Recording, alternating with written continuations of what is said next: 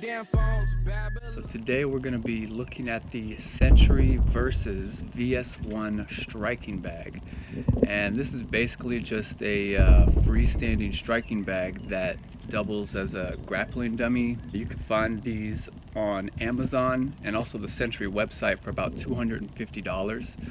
Usually includes free shipping. I was lucky enough to buy mine on clearance. I bought the floor model out of a Sports Authority that was going out of business, so it was actually about $100 off, and I was just very lucky to find that deal. Easily move it from room to room and also from the store to your home, so you know, the fact that it's mobile is awesome. Alright, so now I'm just gonna go and demonstrate some of the different things that you can do with this bag, and I'll give you my thoughts on it as well. So plyo jumping right into some of the less obvious things that you're going to be doing with this. I like to tie a resistance band to the base of the bag, and this allows to perform a lot of different twisting movements, tricep kickbacks, curls, rowing motions.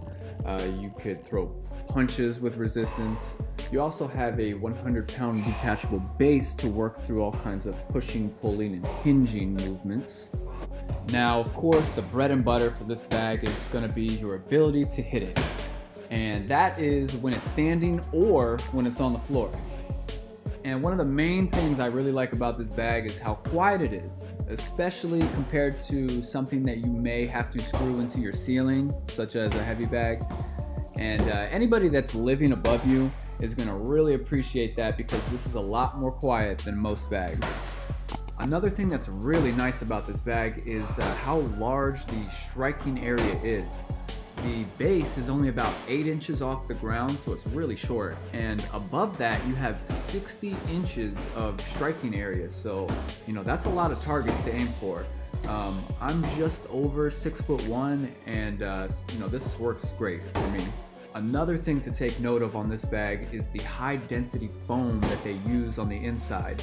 It creates a very low impact situation for your joints when you're throwing certain kicks and techniques. Now, you're not going to get the same kind of resistance that you would from say a heavy bag, but it has a fair amount of resistance, and you'll definitely be saving yourself from tweaking your joints as much. One of the coolest things about this bag is your ability to fight it on the floor. You can perform all kinds of ground and pound, from punches to elbows to knees to pretty much anything that you can think to throw at it. And let's not forget that this is supposed to double as a grappling dummy. So although it doesn't have any limbs, you can flow around the bag and transition to different submissions and blend it in with your striking. With just a little bit of imagination and creativity, you may never run out of things to do with this bag. That's how versatile it is. You can improve your cardio. You can increase your speed. You can work on your technique from standing position or on the floor and blend those together in a really fun way. And don't make the mistake of thinking that you can't be too rough with this.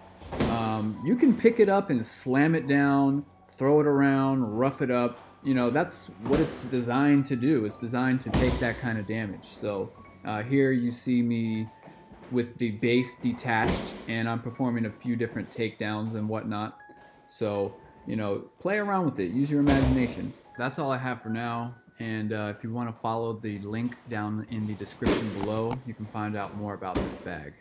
This is the only bag approved by me, Laser Cat.